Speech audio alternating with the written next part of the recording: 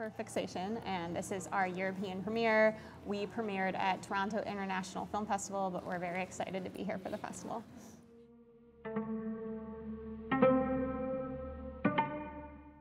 So the movie is very, very intense, and our actors had to go through it a lot. And we first cast Maddie Hassan. When I saw her tape, I got goosebumps, and all of us looked at each other and we had, tears running down our faces, and that's how we knew that she was the one. And I think that it just takes a lot of trust and respect in creating space with that between actors, and Maddie really had to go through it every day.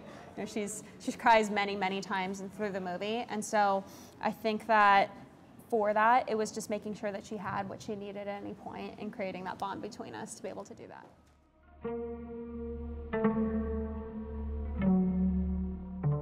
Yeah, so we shot during the peak of COVID, so this was pre-vaccine, and so we bubbled our entire crew, and we basically all lived together, all 100 of us in the hotel, and then we went to this 6-story abandoned hospital, which we also built sets into it to make the hospital. And so it was really wild because we did things like flood out an entire floor to make it into a lake. And so it kind of felt like we were living the movie as we were going through it. And so we don't see the sun all day long, and so we go into these dark spaces and really connected the sets as though they were a maze. And so we were able to build it from the ground up.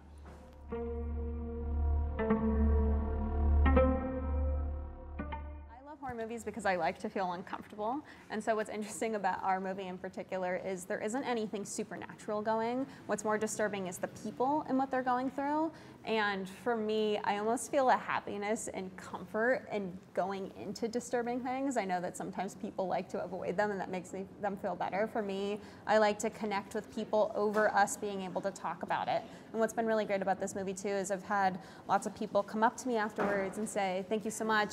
I've had experiences that have been similar, and it's just really great to be able to see this. And for me, that's the most beautiful gift, and that's why we made the movie.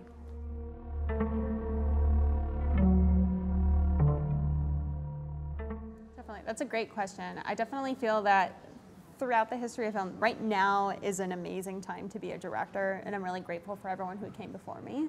And it's funny because it's better now than ever, but I still have sometimes on sets, because I do a lot of commercial work too, where I look around and there aren't any other women except for the makeup artist. And what's also interesting is whenever people meet me and I say I work in film, and they go, oh great, are you an actress? And they go, no, I'm not an actress. And they go, are you a makeup artist? And I go, no, I'm not a makeup artist, I'm a director.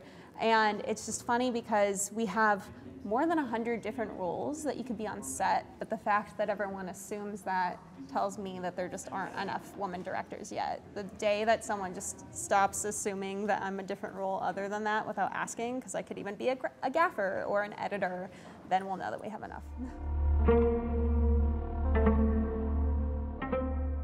So I actually have another movie that is coming out next year on AMC Shudder, and they were both greenlit on the same day, so that's why we had 2 features back to back.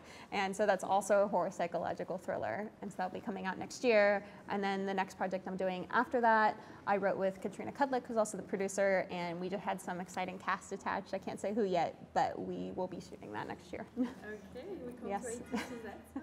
Thank you.